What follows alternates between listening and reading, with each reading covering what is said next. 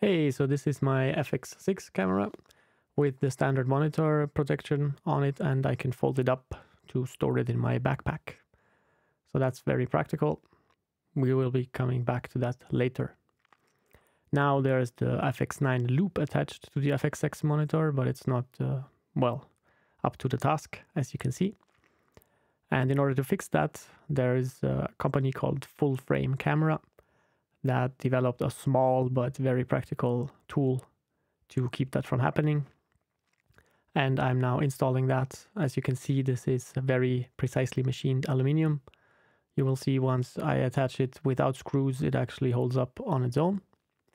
Now I'm screwing the 2mm hex screws in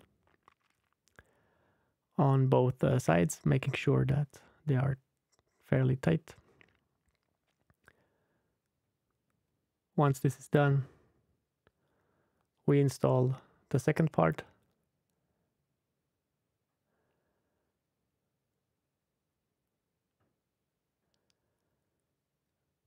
And with this, it's impossible to turn the monitor in the wrong way with the loop attached. Here you can see it snaps into place with every of those small magnets. Here is a picture of the instructions. Now installing the loop. You can see it holds up in every position without an issue. If you want to move the loop, you have to push it fairly hard. So that's perfect.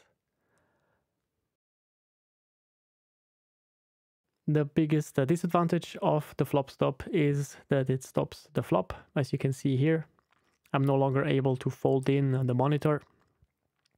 In order to do this, I have to remove the second part of it, but that's super easy, as you can see me do here at the end of the video.